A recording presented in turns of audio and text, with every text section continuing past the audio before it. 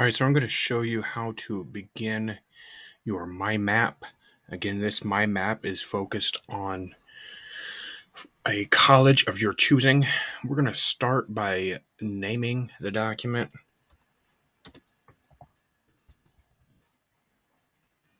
And then I want to make sure I put it in my PCC folders and click on that move and put it in your PCC folder. Now, the next most important step is to click on File and go down to Page Setup. And we want to make it custom. This document must be 8.5 by 11, which is the same size of a regular sheet of paper. I'm going to click Apply. Now you can see here this entire sheet of paper. There are a couple things that you can do with this poster project. One of the things that is important to do is to start by clicking using right click or tapping with two fingers and changing the background to a color of your choosing. I'm going to choose this green color, and then a couple other things that are important to look at. You can add a line, several types of line, a line, an arrow, all of these here. You can also add a shape. So you can select any of these, an arrow, callouts, equations. I'm going to add a shape. I'm just going to add a rectangular shape here. When you do that, it'll automatically populate with that light blue and a black border. I'm going to change the color of that shape. Click on that fill color and change it to, I'm going to change it to a pink color. Then I want to change my border color. I'm going to change my border color to a yellow, and I want to make it a thicker border color and make it a dashed line. So now you can see the color differences there. I'll make that border just a little bit thicker so you can see it a little bit better. All right, so all the way around there.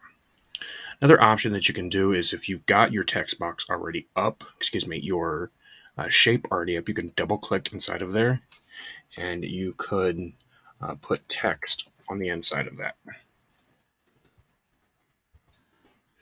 I've got my text there. It's very small right now, so I want to increase the size. I can click on it and actually type in a number, or I could scroll to a specific number that I want to choose, or I can click the plus or the minus. I'm going to put it at 60. Now that it's over here on the left, I can just, like you do it with any other text, I'm going to make mine bold and underlined. I'm going to change the color to yellow, and I want to have it centered. Right there. All right, so another option that you can add just a text box by itself right here. Or you could add an image. You could upload the image from your computer, you search the web, add from your drive, photos, URL from your camera. I'm going to search the web. I'm going to search the web for college. And I want to add a picture of a college. I'm going to drag and drop it onto the page there. Okay, so I've just got a basic picture of a college here. Okay, I wanted to resize it and grab the blue squares to resize it. And then while my mouse is a four-way, my cursor is a four-way, I can add it and move it to any page, any portion of the page. Another option that I can do is, right now you can see that image is above my text box. I can move that by going to the arrange and going to my order. I'm going to send that picture all the way to the back. Now you'll see that image that I was drawing with is now all the way at the back. Okay, and then a couple other things that you can do with this. You can change some of the format options over here. You can change your size. You can change your position. You can recolor it. I'm going to recolor this one all the way to a green. I don't like that. I'm going to change this to a gold color. And then I can adjust the transparency of that page, or excuse me, of that picture.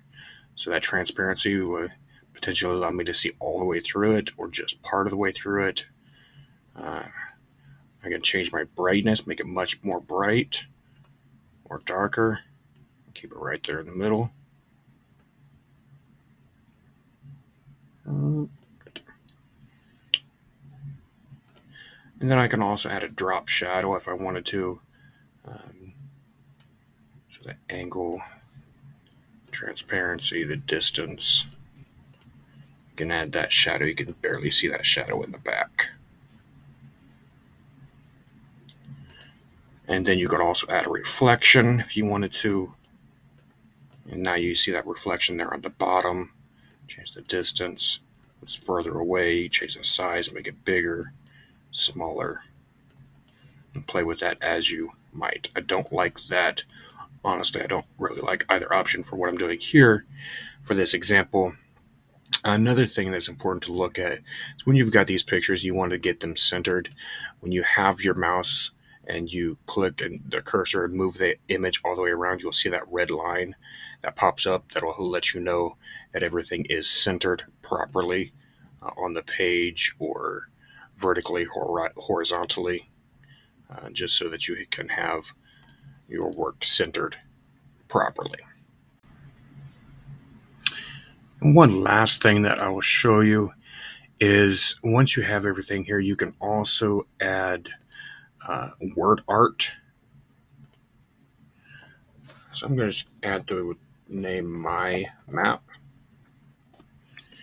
You can see that it again populates in that blue color.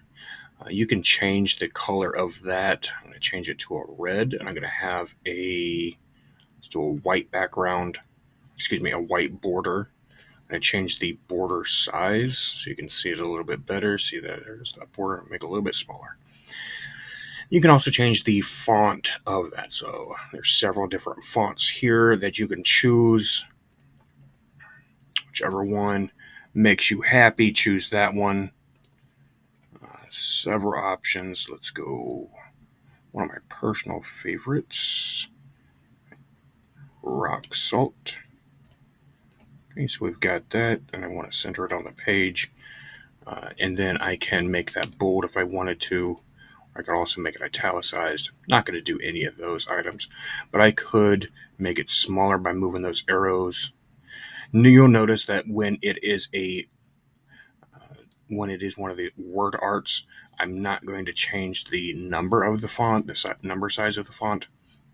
I'm just going to move the arrows, and it'll make the image bigger or smaller. All right. And there you are. I believe that's all the information that you need to have.